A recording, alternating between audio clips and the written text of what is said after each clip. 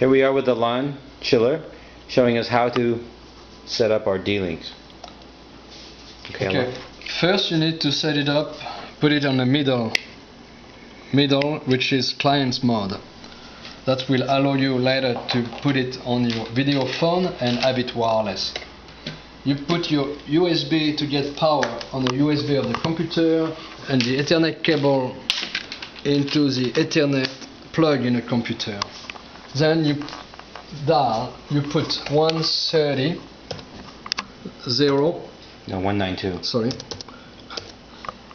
192 0 168 dot 0 dot 30. Now when you have you run the wizard, you go to Nest. Make sure you erase the password completely, unless you want to put it with yours. In that case you will have to remember it for next time. If you don't do that, you will not be able to log next time, and you will have to reformat it by putting a pin in these clips in this little hole here to put it back to factory. So make sure you have it blank. Then go to Nest, Seed Survey. You're going to survey, find out which kind of wireless you have around. It may take few seconds, sometime a minute or two.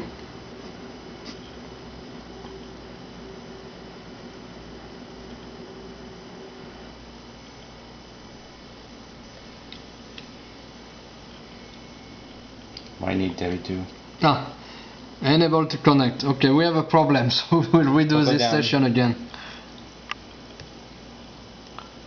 Okay, wait. Yeah. So here,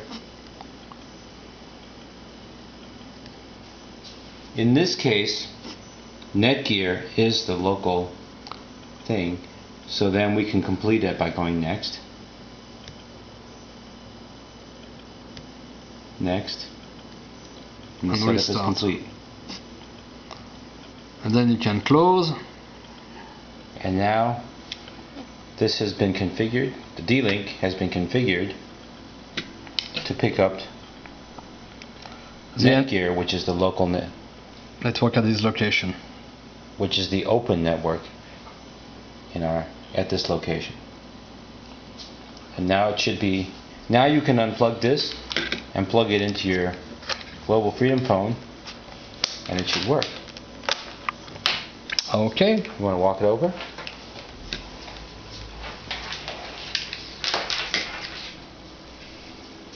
Go over to the other side. Yes.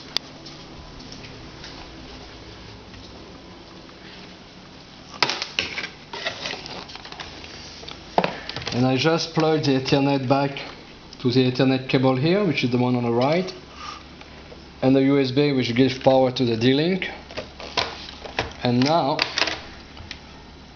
we have an IP. You want to plug this one in? As well as you didn't film that? Yeah. Now it should pick up and download. Why don't you unplug this?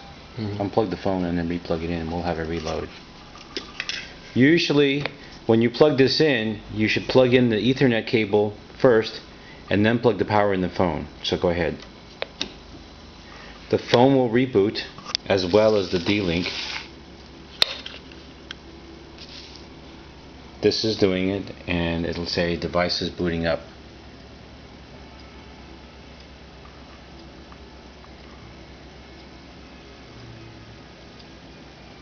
At first it'll say no IP, but then it'll go out and search and assign an IP address, which is done now, and download the updates.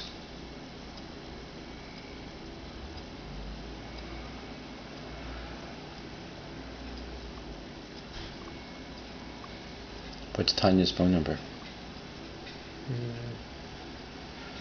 Or we can call your house. Seems nobody at home. It's not registered yet. The white triangle, or this white Ethernet cable works now. We should change the date. Why the date didn't change yet? Yeah, wait. 217. Which one? 81. What's yours? 8163. No. Which one? Mine at home. Sandy's. 217 9316. 93. So now we're calling Alain and Sandy's house.